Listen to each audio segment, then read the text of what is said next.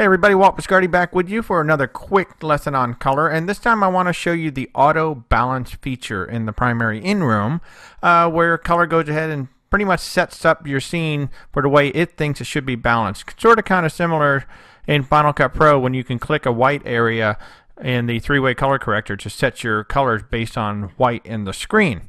Now to make this easier, over here in my user prefs I'm going to turn off the monochrome scopes. And in the scope, make sure you have Parade selected. Overlay is the default. Just switch it over to Parade, and now we can clearly see the red, the green, and the blue. And we can see that there's a lot more red in this picture than the other two. There's a lot more red, especially up in the higher end. We go up here to Primary In, and down here in the lower right, there is a button called Auto Balance. Simply click that, and you notice how my picture up here suddenly now has a lot of blue in it. And we can see that reflected very clearly on the scopes, that the red more or less stayed the same. The blue has really been pushed up. The thing about it is, if you want to make some changes to this, you're not really sure what color just did. I'll go back down here and I'll hit Reset Primary In, and notice this screen right here. Notice all of these elements on the screen. I'm going to hit Auto Balance one more time. You notice how nothing happened over here? We're not really sure what color just did to our scene. Well, actually, if we switch over to the Advanced tab, here are all the changes that color just made.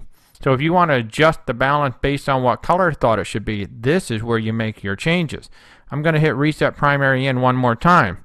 You can see how everything is 1, 1, 1, 1. The blue lift is 0. All the lifts are 0. Everything else is 1. Now I'll hit Auto Balance one more time. And there are all of the changes that color had just made. Now if you have a mouse with a middle click, or in my case I have a tablet where I have mapped the eraser to be the middle click, I can simply click inside these boxes and now go left and right to start making changes to these colors just by middle clicking. I'll go here to the green lift and bring that down.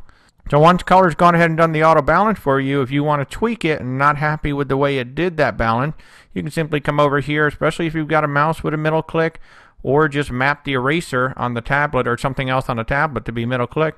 You can start playing with this to your heart's content. There you go, another quick tip on color.